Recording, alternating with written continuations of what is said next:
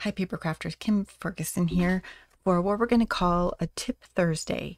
So I'm in the middle of, still kind of sorting through things, organizing, blah, blah, blah. I know I keep saying that, but I think it's just going to be a summer-long project before I can really, truly devote my time to honestly getting back to my scrapbooking.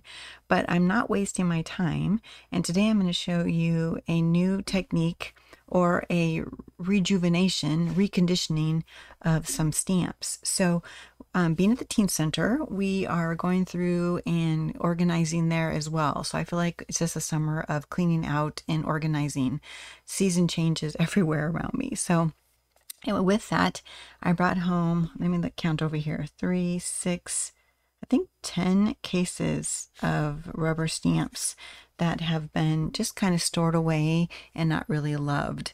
And so I wanted to try to make some catalogs of what the stamps are in there. Some of them have already been done, but as I'm going through them, I notice that they're getting really dry. Nothing is brittle or breaking, but they're really dried out.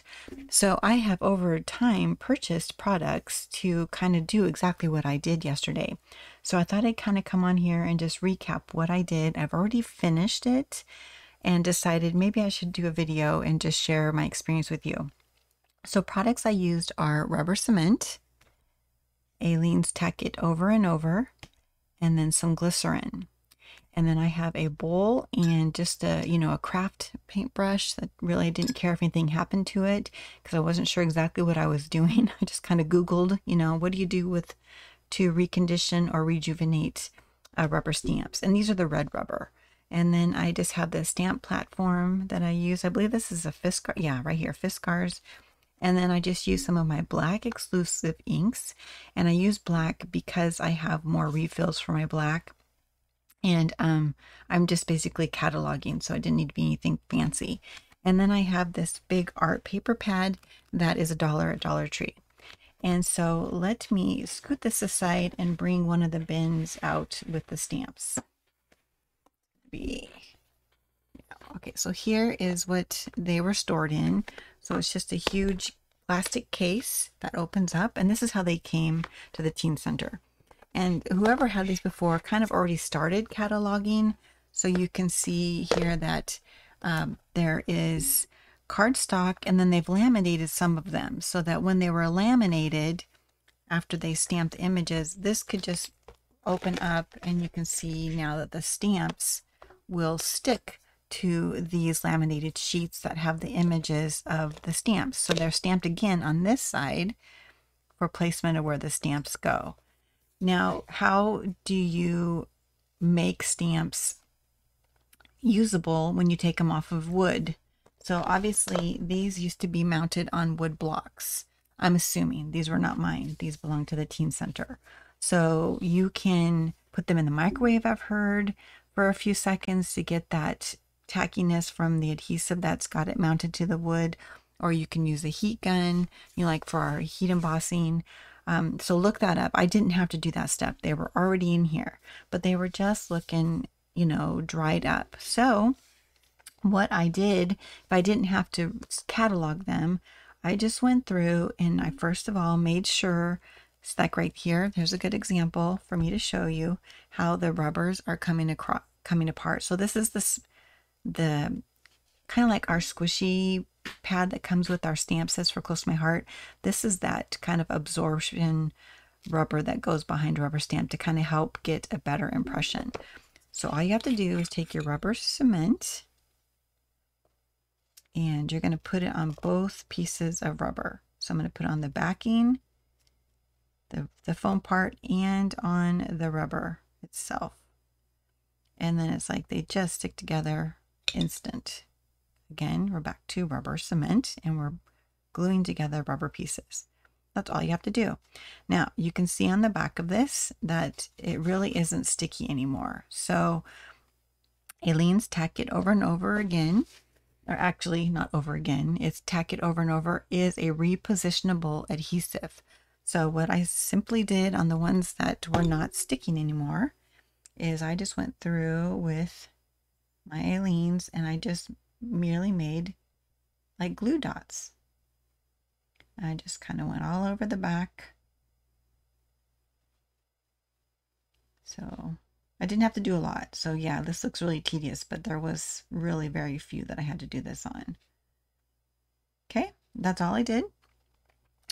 And then I just let it sit overnight, and that helps both the rubber cement to adhere, and you need to wait for this to dry completely, and then it becomes tacky like a glue dot, or repositionable one. You don't want it to be permanent. Okay, so that is what you do with the rubber cement and the Tack-It over and over. Close this up. Okay, so that was the first thing I did, is I went through to do any repair. All right, let me just make sure that's sticking. Okay, and then into the evening, I just put on, actually I'm watching Downton Abbey, if anybody's ever seen that. I put glycerin into this bowl, and then with my paintbrush, I just went over the stamps and just really got in all the crevices, took some time and just really covered them really, really well. And then I left this tray open all around my craft room, because there's 10 of them, and I just let it dry overnight. And this morning I came in with, actually I already put it into the laundry, but I came in with what actually used to be my cloth diapers from when my kids were babies. So that's really old. And I just went in and kind of wiped the excess, because I was pretty, generous. And you can see in my bottle, well, you really can't, but it actually is still full up to here. So I have barely used any of this to do 10 cases of rubber stamps. So it went really far.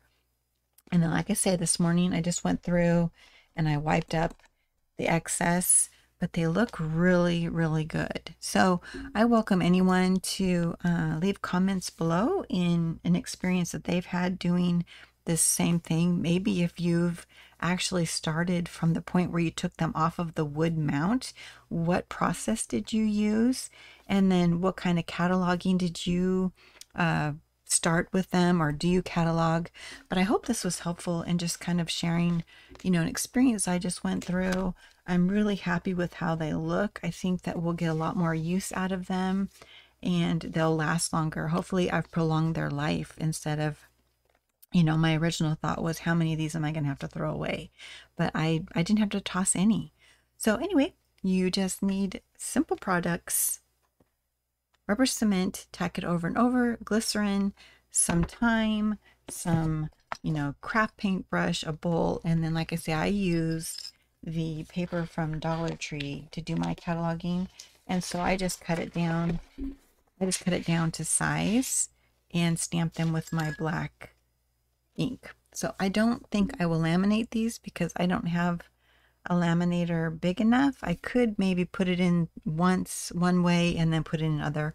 I'll have to think about that. I know I have plenty of laminating machine sheets, so I might do that, because it is really handy that you can mount them on that. Oops, yeah, it's not staying. It did better yesterday. I think it's because I'm rushing and showing you other things and not sitting here paying attention to it. So it does adhere. You just have to, not be trying to do 20 things at one time.